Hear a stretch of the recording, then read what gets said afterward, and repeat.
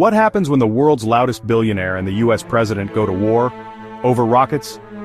Elon Musk just threw down a cosmic ultimatum. He's decommissioning, basically retiring, the SpaceX Dragon, NASA's main ride to the International Space Station, or ISS. Why? President Trump threatened to pull the plug on SpaceX's juicy government contracts after Musk criticized his latest tax bill. Now here's the kicker. With Boeing's Starliner still in the shop, Dragon is NASA's only domestic ticket to orbit.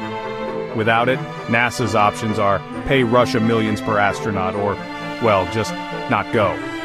And it gets messier. SpaceX isn't just Uber for astronauts. They launch spy satellites, run moon missions for Artemis, and even have the contract to safely crash the ISS when it's time. So a Musk-Trump feud isn't just Twitter drama.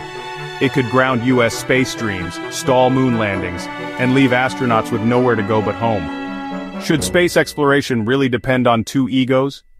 Tell us your take in the comments.